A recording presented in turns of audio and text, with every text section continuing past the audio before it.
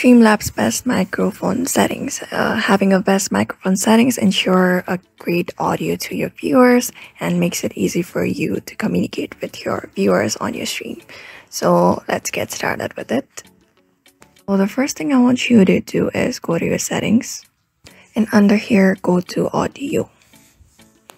After that, you can see the desktop audio devices 2 option and mic auxiliary device. Just tap on it and use the microphone that you're accessing. Right now I'm accessing microphone, so just tap on that. And then on the upper side you can see sample rate option with 44.1 kilohertz. So what you need to do is make it to 48, like make it better. That makes it better, so choose that option. And here you can see the channels option.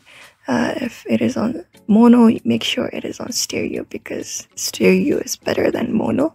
So tap on stereo. And then after all that is done, you need to go to output. And here on output mode, make it to advanced if it is on simple. And after that, scroll down a bit and go to and on recording, you can see the recording format. Make sure it is on MP4, because MP4 is one of the best quality of audio that you can get. So after that, you can see the audio track option below that. So what you need to do is, if you have more than 1 devices, right now I'm using 1, but let's say I have joined my microphone as well. So what you need to do is tap on 1 and 2. So 1 is the desktop microphone and 2 is the microphone that I'm connecting in my laptop. So if you have more than 2, then just click on 3, 4, 5, 6, however you want, and then go to audio, and audio track 1, make it to the highest form of audio bitrate, like 320 is the highest. Just tap on 320. Same goes to the track 2 as well. And then name your audio, like the first microphone is desktop, so I'm gonna name it desktop, and second is microphone, so I'm gonna name it microphone.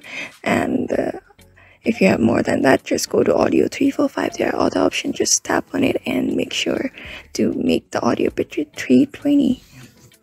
So after that, just click on done, and that's it. That is one of the best microphone settings that you may use while you are streaming.